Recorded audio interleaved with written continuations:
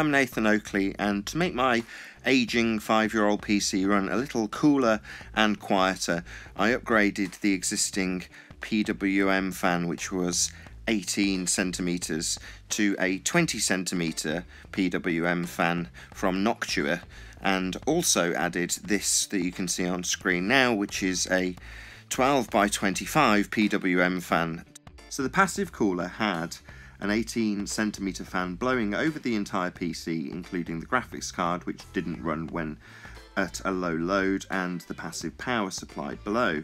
So by adding a Y splitter and 2 fans to the case, it ended up with a situation where the PC would run completely passive thanks to the 2 low noise adapters and the use of a single header for this 20mm fan and the new addition of the 12 centimeter fan that goes on the bottom of this CPU heatsink that you can see on screen now. This is my 200mm PWM side fan, and it's running off a splitter from the main CPU header with this little fan which is underneath the heatsink for the CPU.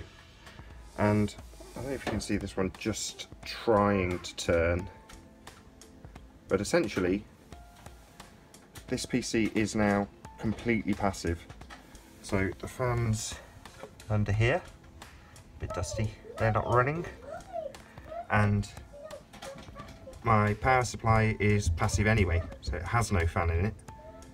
So this is currently a passive PC, completely passive, no fans running. Now, I took the side panel off to do this now because I noticed on the actual computer screen it said that the fan had stopped, and it has.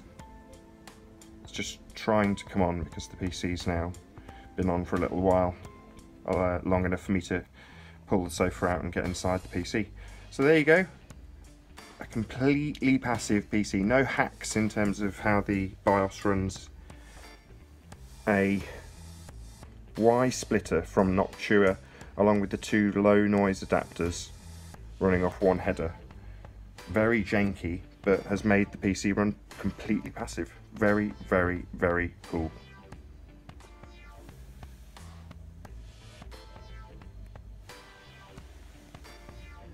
Should really show that it is actually running. I suppose you must be able to tell because it's got that fan trying to start.